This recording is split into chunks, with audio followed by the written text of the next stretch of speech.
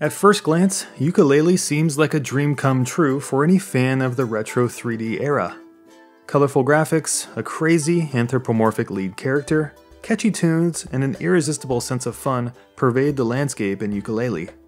And to top it all off, you have back to the basics platforming once again, where the only main concern for players is hitting the jump button in time. Today we're going to go over the good, the bad, and the ugly with Yooka-Laylee, and get you caught up on what you should know about this highly anticipated throwback to the golden age of platformers.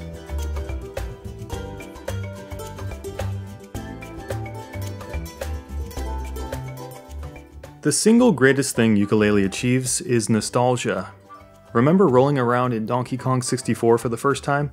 Or how about flying through the sky in Banjo-Kazooie? Yooka-Laylee brings those warm, fuzzy feelings back to us, with an immersive playpen of diverse locations to explore, and of course, plenty of things to collect. But Playtonic isn't just relying on the past for this game, as many new features have been added to Yooka-Laylee to make it stand out from the shadow of those classic rare 3D games many of us have come to love. You've got power-ups like Fire Breath, Ice Resistance, and Water Breathing for that cute little chameleon Yooka, and Laylee, the bat, on the other hand, has a Screech ability integral to puzzle solving. But Playtonic has also added elements to the game that were present in other titles, such as minecart sections from Donkey Kong Country and boosts from Super Mario Galaxy 2.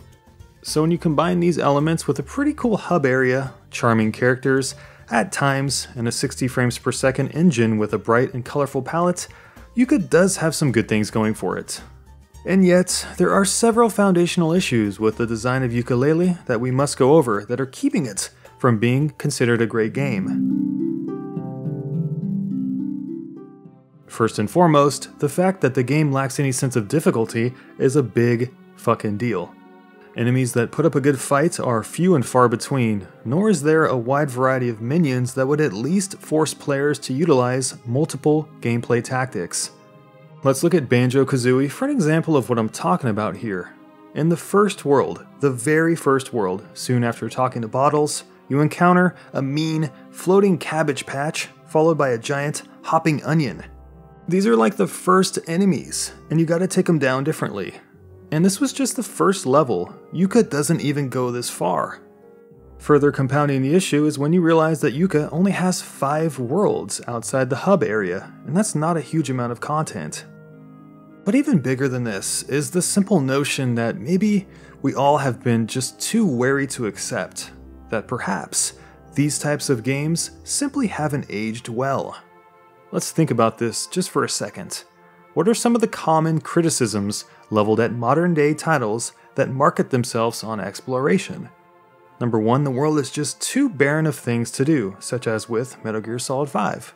Number 2, there are too many things to do, or too many worthless tokens to collect, or petty things to do, such as with any Ubisoft game.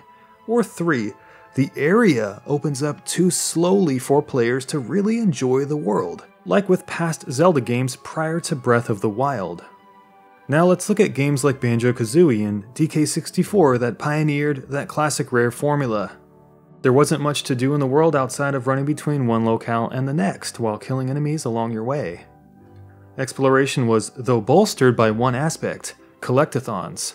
As kids, I know a lot of us spent countless hours searching for those musical notes, honeycombs, and golden bananas. But as older players, these things can come across as kinda tedious, especially when it lacks the proper payoffs for investing so much time into those tasks. Because after all, let's remember that a lot of people don't want to be limited by random features like jiggies or puzzle pieces to abstain from exploring everything the developers have put on display. Now, to the game's credit, Playtonic has actually subverted this latter problem by making every world in the game free for players to enter from the get-go, meaning you don't have to progress from one to the next in linear fashion. However, it still falls prey in the sense that the main thing to do in Yooka-Laylee is to look around every nook and cranny or bust every barrel you see for one single purpose: to collect items.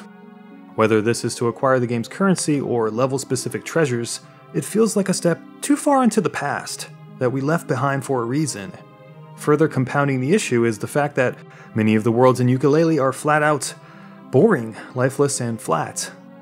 Finally, there are some basic technical issues, like the camera, which fails to properly make objects transparent when going around them, resulting in players having to manually move it, like we had to with Super Mario Sunshine, as well as the sound design for the game's NPCs, some of which who are so annoying that they may drive you so mad that you'll be begging for the pestering of Na'vi. Look! Hey! Listen! Yooka-Laylee is not a bad game. It's once again another serviceable, okay experience with a $40 asking price. It's kind of a shame. Many people thought this game was going to bring back the classic platformer, but at the end of the rainbow, they should be warned. Yooka-Laylee might not be the game we all thought it was going to be. It's an example of two things: hype and archaic game design. Press outlets like IGN making statements like, "Why Yooka-Laylee is basically Banjo-Kazooie 3, get people disillusioned to the prospect of how games self-identify." Yooka-Laylee is inspired by Banjo-Kazooie. It's not trying to be Banjo-Kazooie 3, it lacks the charm and polish that made those platformers of yesteryear so endearing. And more importantly though, it simply exists in the wrong time period.